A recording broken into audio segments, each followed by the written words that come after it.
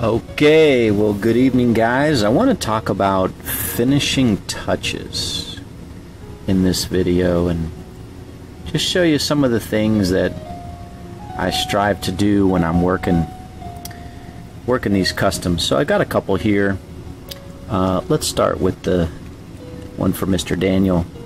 Here's the Ross Chastain, My Rewards, and I've got it all of course painted and decaled, all reassembled, and I'm at that stage where I'm looking at the finishing touches. Okay, so let me just show you what I do. Right, so let me grab my phone here. Let me move this out of the way here quick. So I'm gonna pull up what I was looking at here. So I was looking at some Ty Gibbs stuff, but I'll get back to that here in a second. Where are you? Here you are.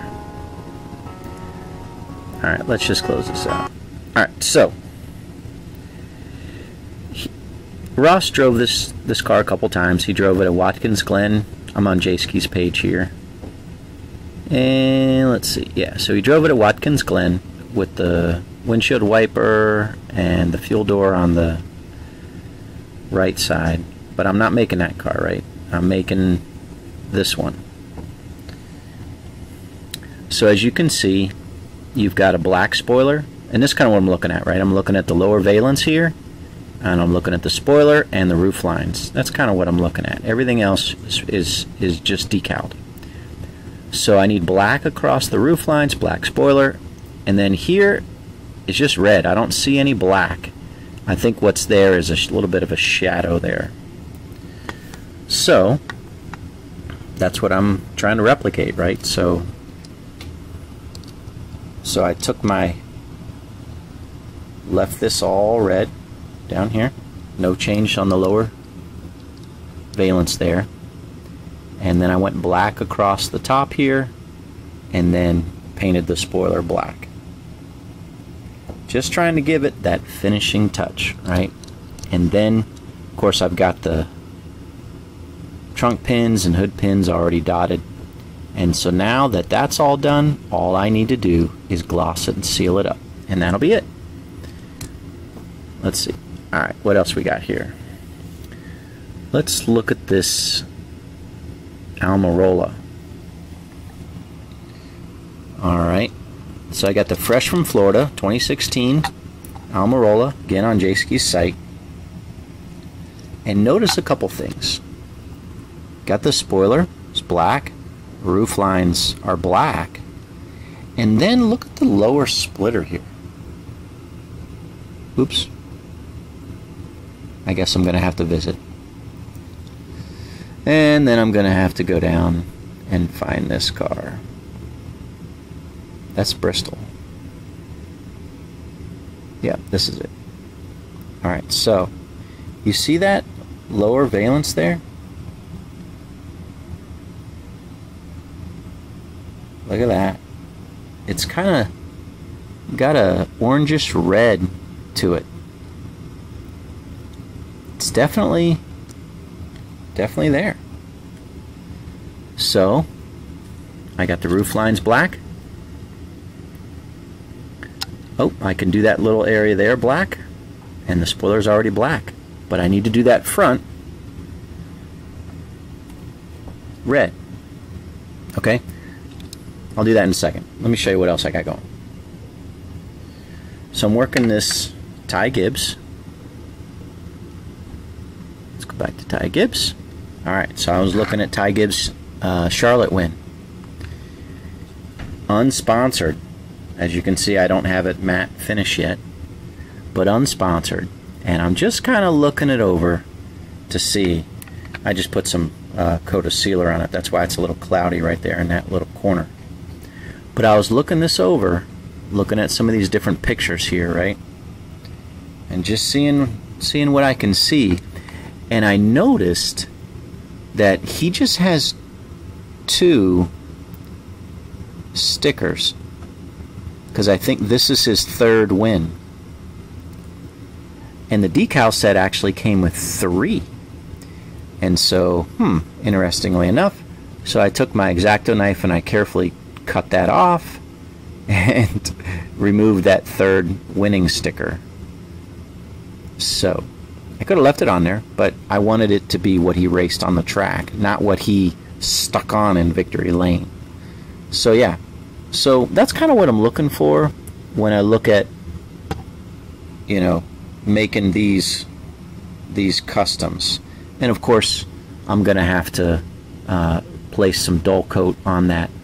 I've got 3 coats of clear sealer, and I'll be putting some dull coat on that here shortly. Alright, what else do I got to show you? So I've built this. Let's go back over here. Ryan Blaney, Bristol Win. And this Cooper Standard. And a couple things about this car, or this truck, right? I just painted the lower valence yellow. I didn't do that great of a job. I got a little bit too much right there. But that lower valence I wasn't tracking, but that is yellow, right? You can see very clearly that's what's there. Now you can see obviously that there's a lot of brake dust on those front tires, but I'm not doing that. But I do have the yellow tires. And going through this whole thing, everything else is blue, right? Even the spoiler. If you notice, the spoiler is blue. And it has that little Ford logo. And I was able to get that off the decal set and show that little Ford logo on there. See that on the back side of that spoiler? That's kind of cool. So, again, I'm pretty happy with this. Let me see, there's another picture here of that race winning truck. Lower valence is yellow. Everything else, Camping World, yeah, pretty cool. Pretty happy with that. But yeah, guys, just one of those things where when you're looking at making these customs, you're trying to make them, or at least that's what I try to do, is try to make them as best as I can to match what was driven on the track. And those finishing touches at the very end can really set you off and set your custom off as being really, really sweet. So let's look at this Eric Almirola here again. I do like to use a Sharpie for the roof lines, and that's what I did for those. But you can see how nice of a tip that is, and so I just like to use that.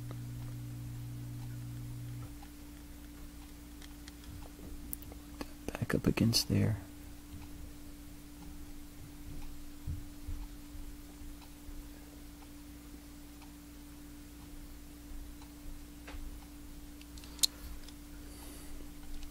So that's black there now. Now I've got a couple different reds, and I'm going to go ahead and use this Sharpie red. It's actually very interesting. It starts off kind of almost like a pinkish orange color, but as it dries red. I don't think it's as deep as this gloss red, but as you saw in that picture, it didn't seem to be a very deep red. It was just kind of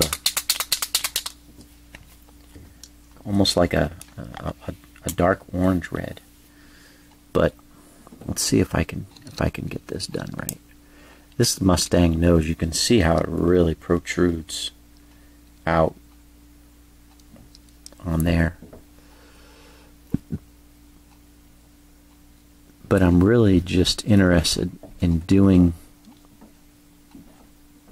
this bottom area. I'm not looking to go really crazy with this.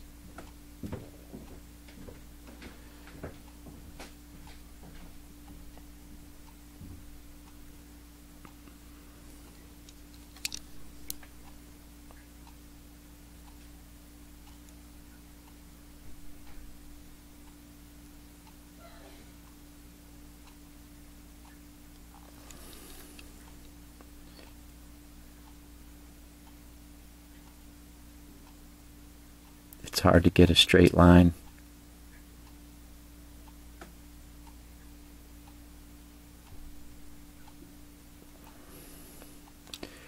But what I like to do is usually do like 2 or 3 passes at least to get a nice full color on there. And so I'll just kind of let that sit, and then we'll, once it dries, put another coat on there and make that really look again like what it was raced on the track. So yeah, guys, as you're making these customs, I highly recommend, you know, it all depends on what you're after. If you're after something that, you know, is unique to what you're making, and you can do whatever you want. But if you're trying to make it what looked on the track, go ahead and look at those pictures, and don't overlook these finishing touches: lower valence, roof lines, what they call the shark fin back here, and of course the spoiler. That's it for now, guys. Take care. God bless.